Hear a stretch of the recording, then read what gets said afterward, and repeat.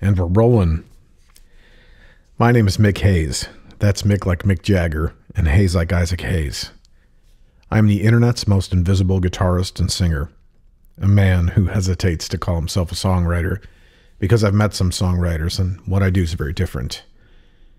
I write songs to get things off my chest.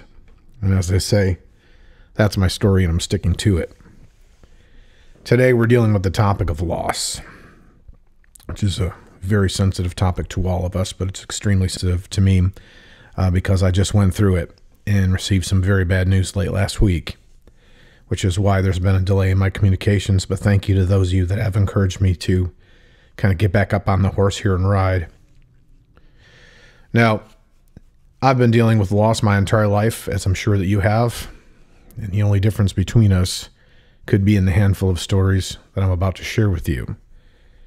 However, any of those differences really don't make us any different at all. First, I'd like to say that I was an altar boy at the earliest age possible and had a tremendous experience at the Our Lady of Victory Basilica, which is a very well-known church in the western part of New York where I'm from. Now, that experience gave me a respect and a reverence for death very early on, as well as an understanding of what death can do to a family. Now, my first and closest experience with it came in 1992 at the age of 14 when my grandfather passed away on my dad's side.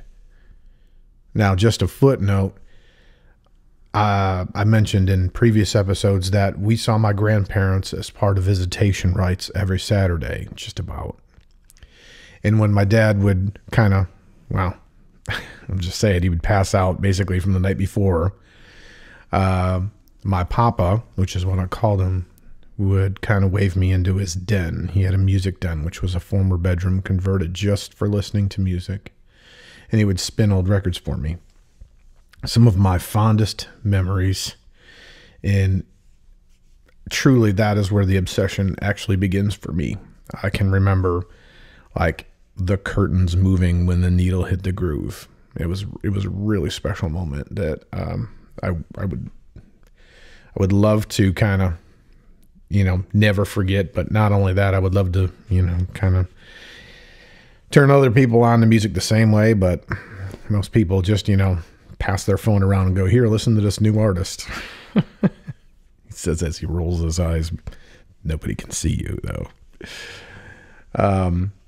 But anyways, unfortunately, when he did pass, he was very young.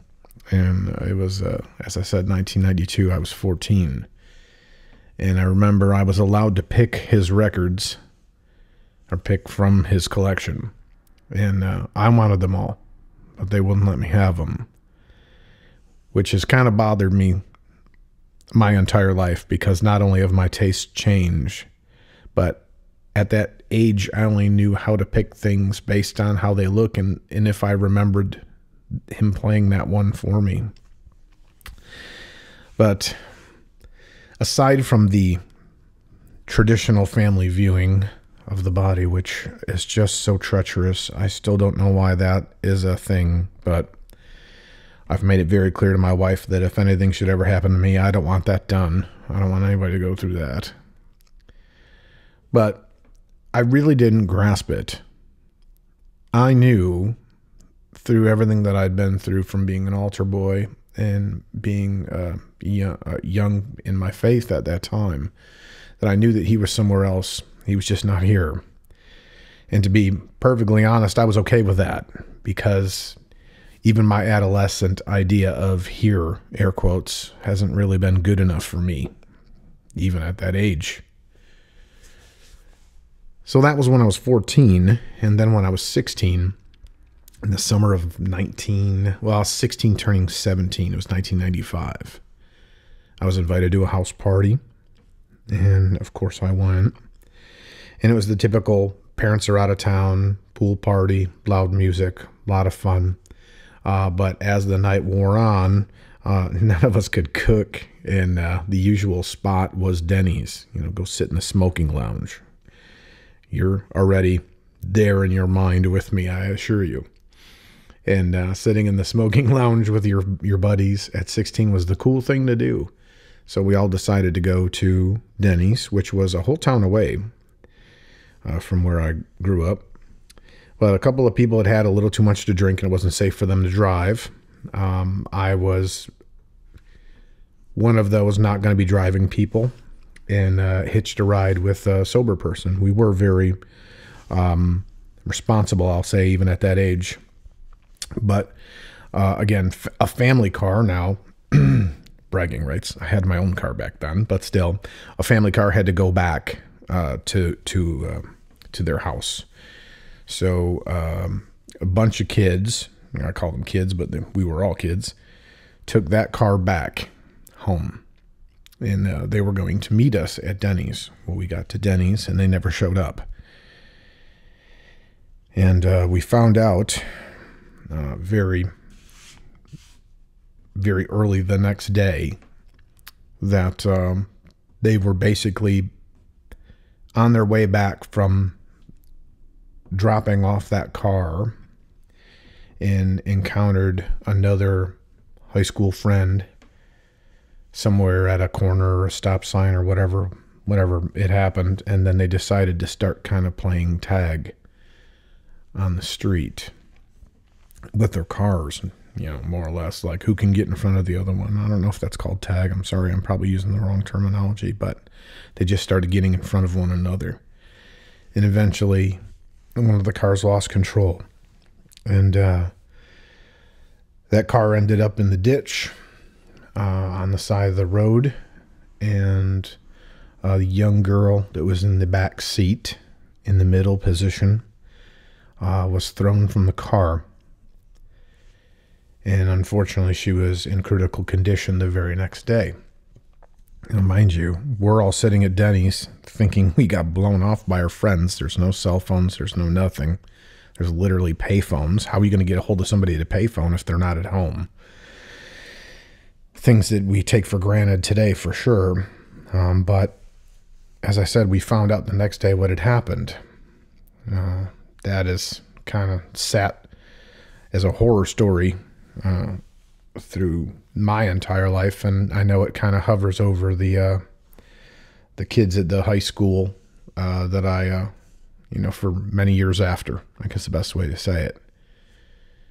And the only thing I haven't told you is that girl was my girlfriend. And as I said, she was in critical condition. She had a number of injuries, including neck injuries, broken neck, spine stuff. And in the process of all that, either she developed or they had found for the first time that she also had a heart condition. She had to wear, I guess it's hard to even say wear, but she had a halo. And I know you know what that is, but basically they took her beautiful face, which was already scarred and cut up and bruised and such, and they drilled screws through her temple, and, well, not through her temple, but through the top of her head, and she had to wear this halo just to keep her immobilized, excuse me.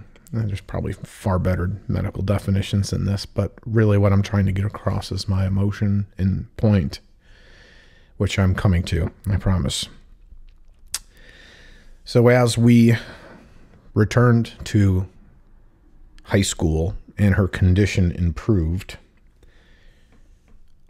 those of us who were close with her were able to visit her in the hospital, and emotions were very high. The beginning of junior year wasn't not quite the same. And I'll remind you, like I've told you in episodes before, my graduating class was under 140. So it was a very tight-knit community, and everybody kind of knew about what happened. And the day that they said that she was able to come back to school, I knew was going to be very difficult for her because she was a very, very beautiful girl. And unfortunately, a lot of her beauty was just robbed from her in this accident.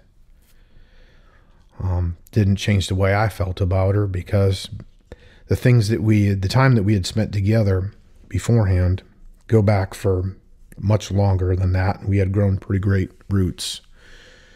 In one of the areas where we really bonded, and talking on the on the house phone for that matter, late at night, was her parents were probably at that time setting up for divorce. They were fighting a lot. And being from a divorced home, for some reason she really kind of felt drawn to me. In East Aurora, New York, at that time, that was not a common thing at all. Most of the families were, two-parented homes, and I was from a single-family home. It was completely different. And she was eventually going to be in that same position, that same boat. So we bonded a lot on that. And I would write songs for her and poems to her, and she would write to me, and all the stuff that teenagers do. It was really, really special, if you ask me today, especially, and innocent for that matter. But what's crazy is here she is back at school, dealing with how she feels everyone's looking at her while she's still wearing this giant black halo with, ointment on her screws, and knowing that she's going to have scars on her face for the rest of her life. It was really hard for her. And then eventually her parents separated and her mom moved to the next school district. And what had happened at that time was that somehow she was able to attend school, but she had to get dropped off at her mom's house in the next school district while her parents were in the process of, again, separation, divorce. I'm not really remembering exactly the legal aspect of it. But I drove her home a number of days, if not every day. I really can't remember that well, from school, as long as my car was reliable. I say that kind of because, that was another issue then, but still, I would drive her home from school every day. And unfortunately, one day I dropped her off, and she was being her normal self. And what they told me was she went in the house and took a whole bottle of her heart medication from her new heart, her new heart condition. And I've heard this story told two ways, that she just laid on the couch and that was it. And I've also heard that she laid next to her mother and that was it. I don't know what story's the truth. To tell you the truth, I still don't know if I want to know. But I can tell you that I was one of the last people to, at that point, in my opinion, love and care for her and accept her for what had ever happened. And that was the hardest thing I ever had to go through at, again, 17. I was barely 17. I'm sorry, I literally had to stop recording. But I think a good place to pick up is that she was laid to rest on December 14th in 1995. Sadly, long before social media, there's no photo to pull up of her online. I have a number of things that she wrote to me. Of course, she wrote something beautiful in my yearbook the year before. And then, of course, there's my senior quotes, which literally say in capital letters, "Amy, why did you leave me?" And it's kind of affected me a lot in the years that passed, and kind of set the tone for heartache in general, in life, of course, and in relationships. You always have the tendency to feel like things are temporary as soon as things are great. And sadly, it didn't stop me from doing the right thing all of my life, when I kind of wished at some point it really should have. Because I definitely made a lot of mistakes after that. But then we jump forward to 2005. And why this is also tender at the moment for me. In 2005, I had moved to Atlanta, Georgia to have a better chance at a career. And the thing to do back then, well, it's still kind of the thing to do, was try to get work through going to open mics, I guess. And we got on the phone and talked to the owner of Darwin's in Marietta, which was a burger and blues bar. And we were told we need to come down for the open mic and kind of audition. My spirits are starting to perk up a little bit here, so I feel a little bit better. And we did so, went down there. And when we got there, we asked, about getting on stage, and they told us there was a sign-up list and it was already full. That's very common, especially at a popular place. But, we kind of stuck it out and hoped somebody would cancel or chicken out or whatever it may be. And the owner that was there, I went over and introduced myself and told her I was the person that she had spoken with on the phone. And she said, "You're getting on stage, right?" And I said, "They can't fit us in." And she goes, "Well, let's hope that you get up there." And a couple more songs later, I look over her and she looks like she's kind of packing up and getting ready to go. And I'm like, man, we've got, and it's a good 30-minute plus ride over there. And she says, "Oh yeah, I'm going to be getting out of here." And I was pretty like, come on, like, what's going to happen? We want you to hear us play and, kind of see if we pass the audition. And she was leaving. So just like a scene from a movie, just then the band went on break. And everybody went outside to, smoke and get stoned or whatever they do. I have no idea. Either way, the band went outside, and I did something that was extremely brave and ballsy, and I walked up on stage by myself. I grabbed somebody else's guitar, and I just started singing and playing on the microphone. Solo. Like, all by me. Which is crazy because, I'm still that brave today. I really am. But at that time, that was a really gutsy move, because grabbing somebody else's guitar, unbeknownst to them, is kind of like dancing with their wife or their girlfriend. But I remember the band kind of coming in and looking like, there's not supposed to be any music coming off the stage right now. Who's that? And, standing there with folded arms. And I got through the song, and then eventually they came up and accompanied me. And then, surprisingly, it was too late to even get a gig there. The owner had left, but immediately we made friends. And one of my favorite people that I met that night was John McKnight. Fantastic drummer, fantastic singer, and also a guitar player as well. I love multifaceted musicians. I love when they're, so talented. You're like, okay, so what is your main instrument? I just can't figure it out.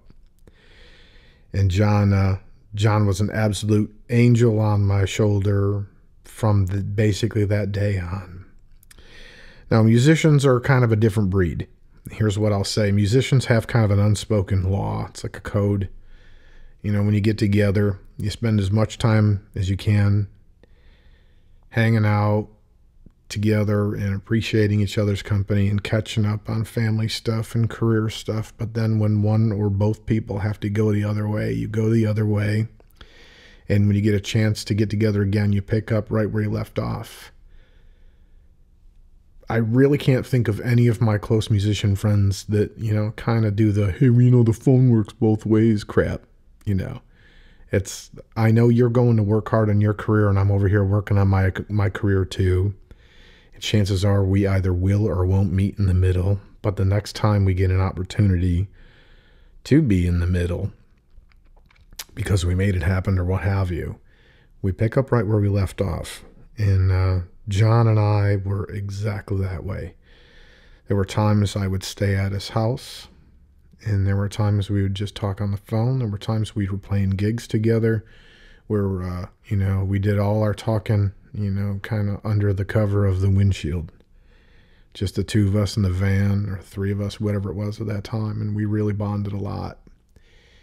And I thought that, he was in my life, he was really an extremely important person. I didn't really do too well in Atlanta, and we can get into that story in another episode if anybody wants to hear those stories. But I didn't do too well in Atlanta, and when I did, it was because I had people like that in my corner rooting for me.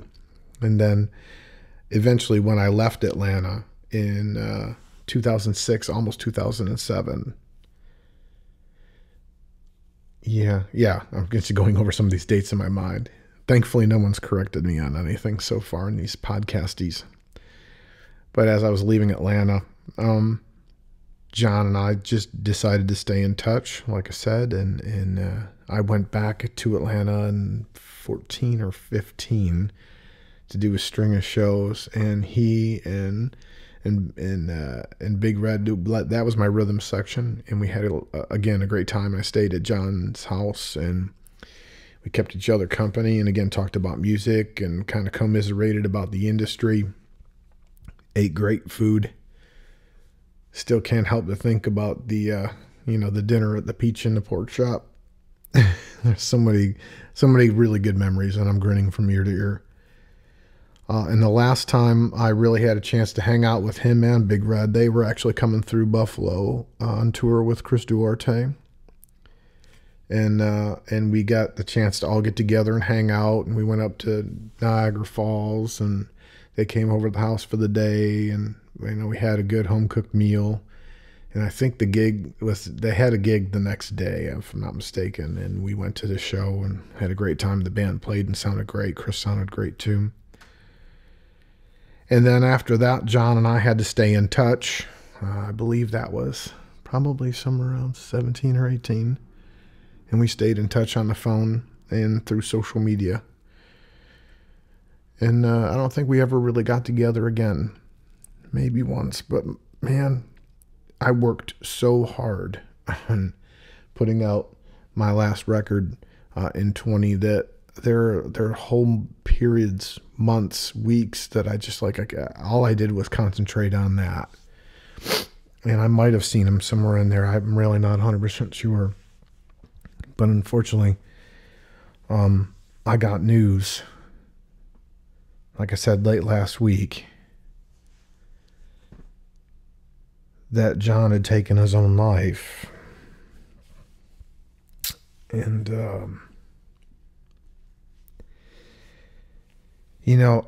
nobody, none of the people he introduced me to, none of the friends that we had in common, nobody saw it coming at all, which is really odd, because the thing with Amy, I guess I could understand maybe that because of what she was going through, that she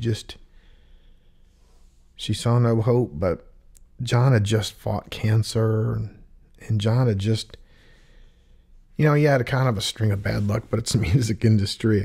We all have, one minute you're riding high, and the next minute you're playing in a bar and grill. Like I said, with the TV over your head and arm's length away from the dartboard where people are playing and throwing. Whatever it was that John got to the end of his rope and decided whatever made him decide to do that is kind of what I wanted to touch on today. And I mean, anybody can tell you to call 988 and work through it. Anybody can tell you that, and anybody can tell you to please share this post in honor of prevention. Anybody can do that. And I spoke to my cousin Marty last night, who was one of the people telling me, how come you haven't put out a podcast in a couple of days, and I said I wanted to get the tone right of this thing. I didn't want to be frustrated with the industry or frustrated with, anything else in my life, I really wanted to put the message across, that, or the tone for that matter, that there's always a chance that tomorrow it completely turns around for you. And that's what has got me up every morning of my life. That can be from a career change and love and everything else. It can always change for you tomorrow. You cannot give up. You can't give up. Giving up, whether it's industry, whether it's your job, or just looking at your life going, this is not at all what I had envisioned. You can't give up. You can always make a change if you want. And again, I'm like Captain Change lately. I had grown stagnant in my career and stagnant in everything that I was doing, and I just shook it all up and basically left it all. I looked at my couch and said, that couch is 8 years old, and sell it. Throw it out, and throw that out, and get rid of this and get rid of that. And we literally moved to Tennessee with a 26-foot U-Haul, and that was it. Everything else we had to buy again. Everything else we had to start over with. And you can start over too. And there's going to be hard times if that's what, is vexing you. And again, we started over and had a taste of our dream, and man, last December we had to put our best friend down. And for my wife and I, that was our only child. And that's another point of dealing with loss. So before we go any farther, again, if you've ever encountered any feelings like that, immediately reach out to the right people. Let people know that has crossed your mind and that you want to combat that immediately. Dial 988 and get it all out on the table. I know that there's a stigma with therapy. I don't think that should be there at all. I think that, again, in the era of mental health awareness, whatever it may be, it all needs to be dealt with. Get it all out on the table and get yourself in the right place immediately. But the second part of this takeaway is how it affects everybody around you. I think we all need to be aware of that. How do we deal with that? And again, the topic is dealing with loss. You can't let it go inward. And that starts with, I'm having these feelings, I'm having these emotions, and it goes right through to the people that are around you. The best thing to do, in my opinion, and I'm by no means an expert, is get it all out on the paper. And that's what I do, unfortunately.